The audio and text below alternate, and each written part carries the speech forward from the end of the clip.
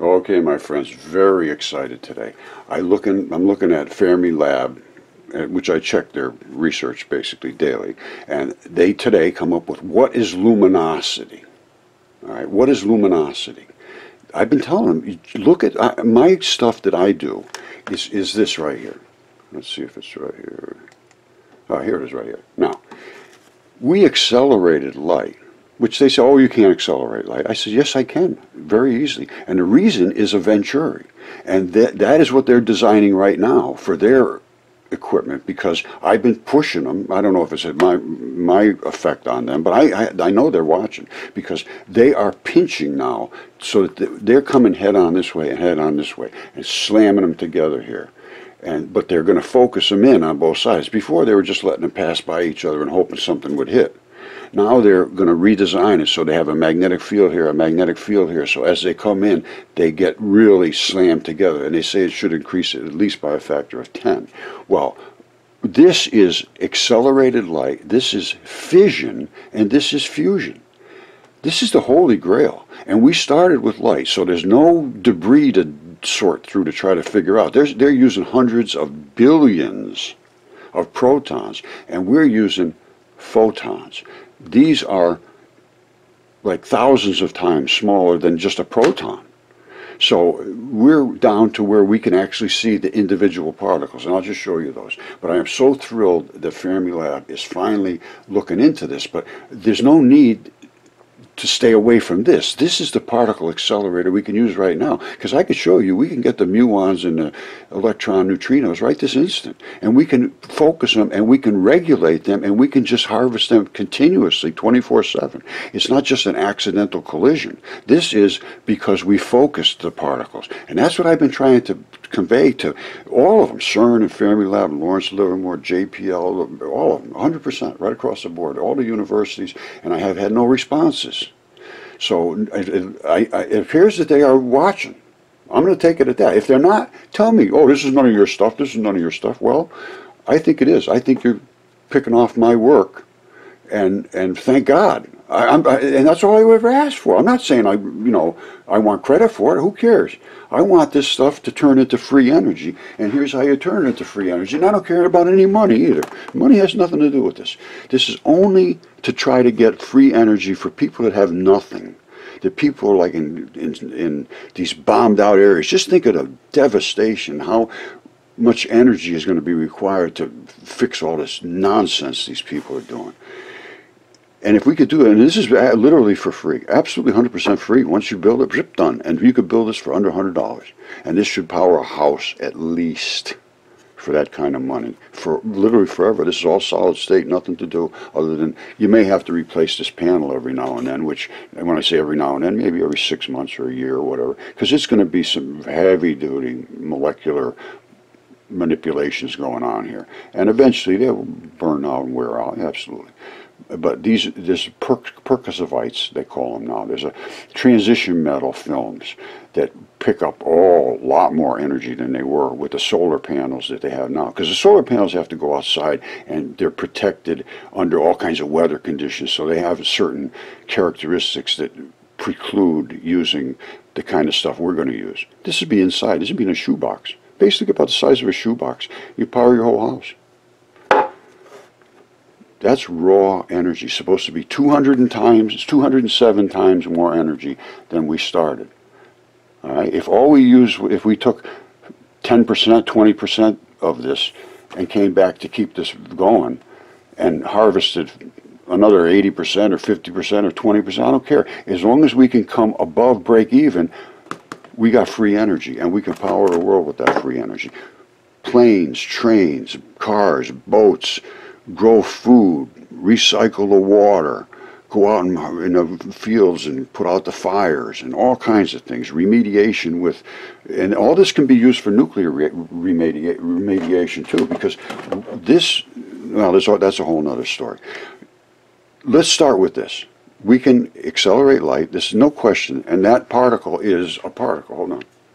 You can see the beam coming out of here. You see it accelerating.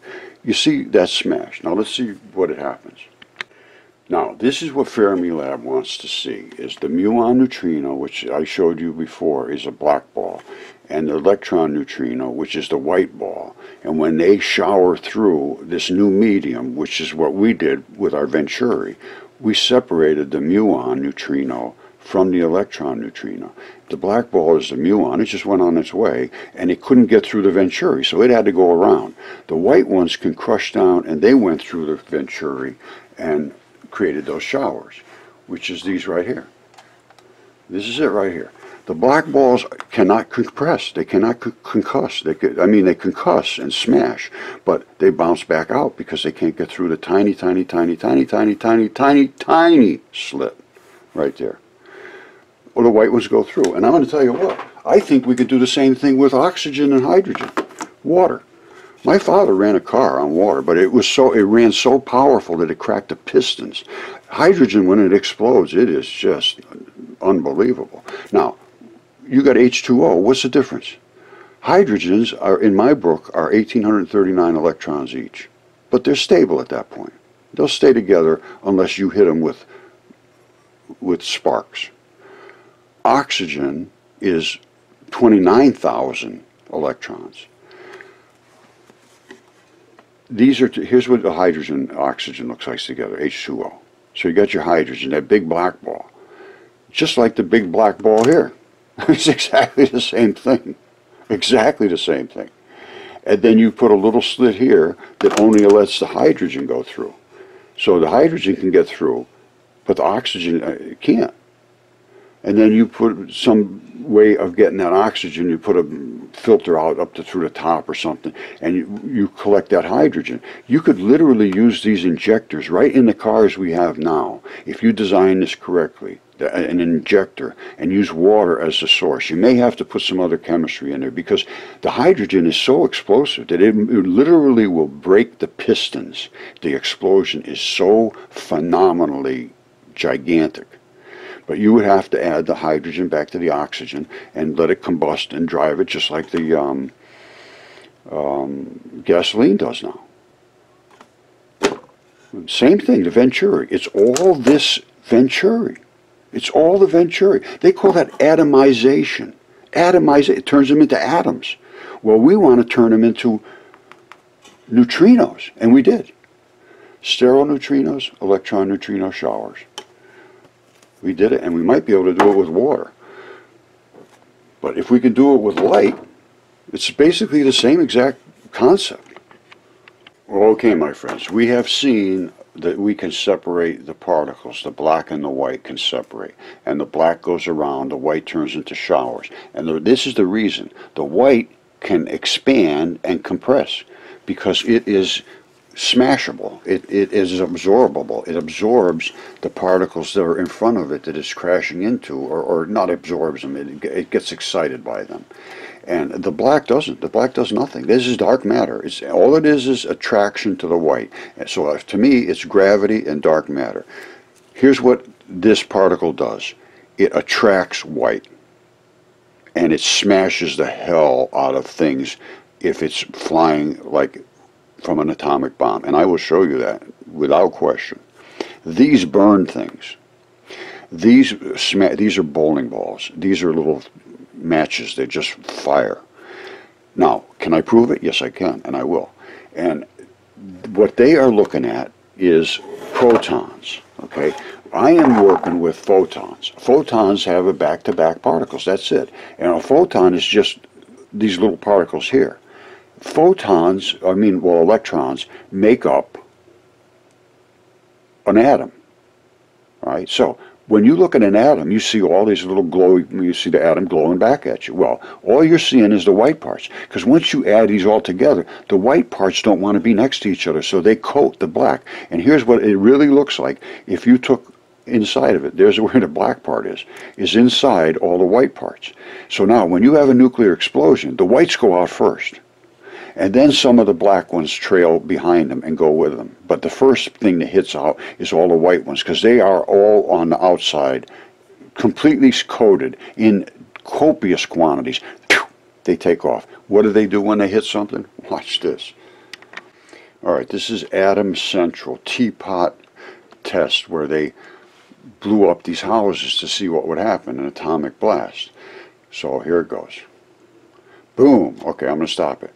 What do you see? You see an enormous amount of radiant energy, which is the white ones. The only white ones are the only ones that radiate. The black do no radiation whatsoever. So, it's, in my mind, what we're seeing right now is an irradiation of only the white particles. And they have no mass, or well, no impact value. Let's put it that way. I don't know about mass, but they have no impact value.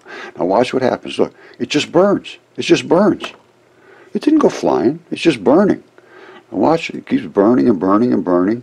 Now, this is obviously very slow. In real world lifetime, this would have already been blown away. But you can see there is nothing, however, than burning. So we're not concussing at this point. All right, burn, burn, burn, burn, burn, burn, burn, burn, burn, burn, burn, burn, burn. Everything's burnt. Boom!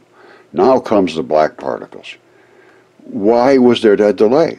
Well, the black particles were inside the white particles. The white particles came out first and just burnt everything, and now the black ones, the little black pieces are coming behind them and just knocking everything away. They didn't burn anything. If those were the white ones, this would be burning, not burning. Now watch what happens. The black ball that started this whole thing pushed all those electrons away. It says, hey, you guys got to come back. And it all turns around and comes back. I'm not kidding you. What would you expect for a regular explosion? Everything goes out and just keeps going. Well, not in this case. Watch what happens. Out it goes, and then now watch. Watch over here. All this stuff starts turning around. It's not going further out that way. It's turning around, coming back. You see it? Why would it do that? The reason is the black stuff is the gravity, and it wants the white guys to come back.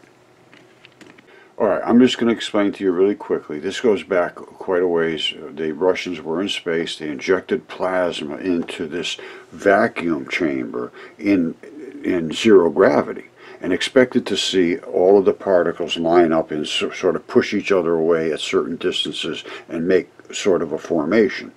And instead, this is what happened. Alright, instead of a clean lattice, it came up with an empty void. They expected it to line up like this, and look what it's doing, bouncing around like that. Now I understand that because that's exactly what electron flood theory predicts. And they still have no idea. A guy from Max Planck locked himself in his office for several weeks because he just freaked out. And they still have no idea what caused it. I know exactly what caused it.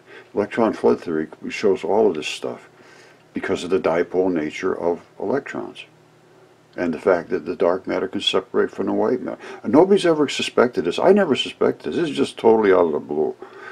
I never went, well, I've been looking into electronics and the dipole nature of atoms since I was in the Army in 1968 with Nike Hercules missiles. And I realized there's no way in the world you can have a big positive core and tiny little negatives. It wasn't true. So I had to get out of that because nobody would speak to me about it or even talk to me about it. And they just wanted to fail you and make your life destroyed for speaking about things like that. And still to this very day. And now I have all the evidence to support myself. And I see Fermilab, or not, I don't think it's Fermilab, I think this is CERN, LHC, is basically doing the same thing we're doing. They're using a choke, a Venturi, a restriction. And they're restricting on both sides and then crashing them in the center. And still getting debris that is just debris. We started with the most basic of particles, light, and split those and showed this.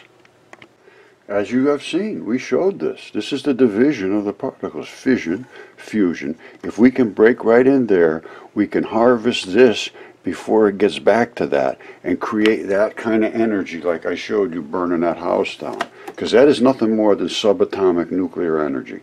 And this is it right there. Free energy. All right, so let's get started.